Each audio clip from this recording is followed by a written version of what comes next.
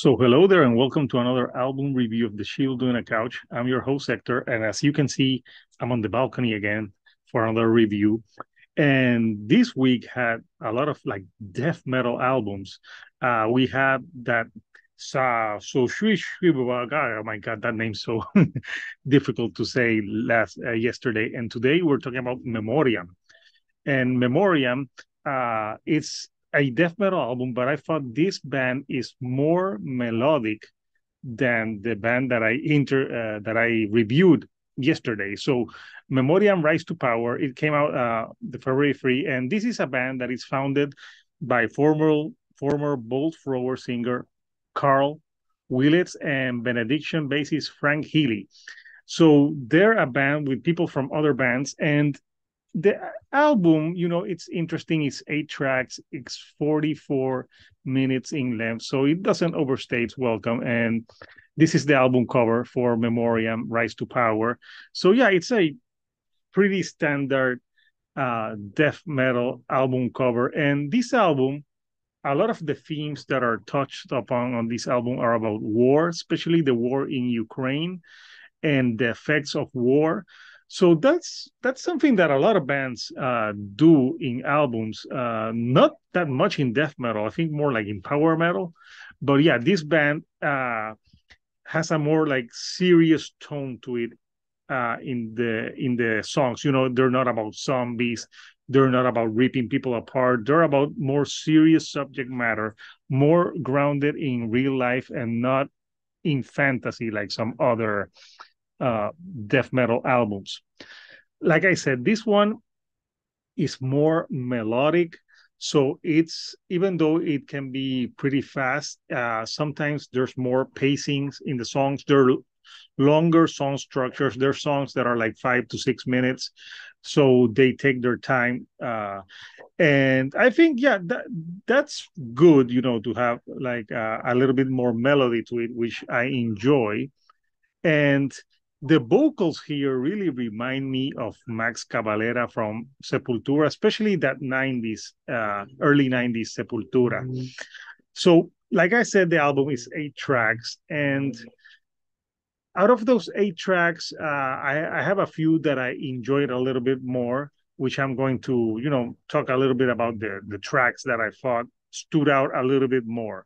And for me, in this album of the 8 tracks, I think that the beginning tracks are the standouts. The album starts pretty strong with Never Forget, Never Again, 6 Million Dead. And obviously, they talk about here about the Holocaust and all the people that die. So, it starts with a serious note to it.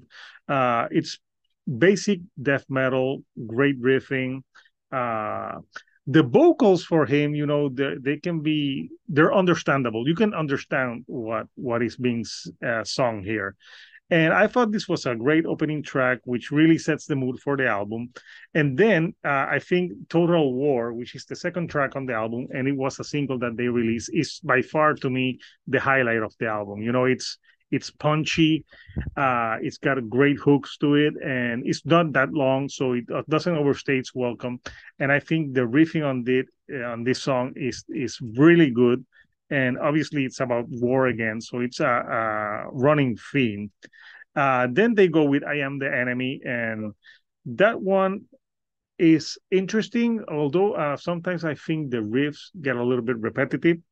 And, then I think the album kind of like does it kind of loses me a little bit because it's not a bad album, but I think it can get a little bit monotone at times, like very same soundy, like it follows a formula. Like sometimes you don't know where a song ends and another one begins. Like, for example, that happens when Annihilation's Dawn ends and All Is Lost begins. I at one moment I thought that I was listening to the same song because you could hardly tell when one ended and the other began. And sometimes that's a problem because they blend together, and uh, I kind of like lose some interest at times. But I couldn't say that there's any track here that is bad. The only problem that I have with this album is that I think it could enjoy a little bit more experimentation. Especially, I think the vocals like are the same for every song. I like some variation. Like if they're using melody, maybe they can use some different melodies in the voice and maybe change some riffing because there's some riffs in songs here that's kind of sounds similar to the other one. And at the end of the day, this is not there is nothing new here with this band, with Memoriam. I've heard this type of death metal a million times, and with death metal, sometimes to stand out, you have to do something different and get outside of your comfort zone and maybe experiment a little bit. Because to me here, this it's a solid album, but it doesn't. There's nothing here that grabs my attention that I'm like, wow, I never heard this before. So yeah, at the end of the day, it's a solid album, just nothing that I would like really go back to that much. Uh, and the only like there's like a few standout tracks, and the other ones they're just okay tracks to me. That is Rise to Power by Memoriam in a nutshell. So, what did you think about this album? Did you like it? You didn't like it? Comment. What are your favorite tracks? And what to you is like a really solid death metal album that has come out this year that is on your radar, or I should listen to it? Let me know. So, if you're enjoying the content that I'm putting out, like if you want to subscribe, um, come on, do it, and I'll be very happy to have you join me in the couch. And also, share with your friends so the channel can keep growing. So until next time, people, this is Hector, the Shield on a Couch, and I'll see you right here on the couch. Thank you and good night.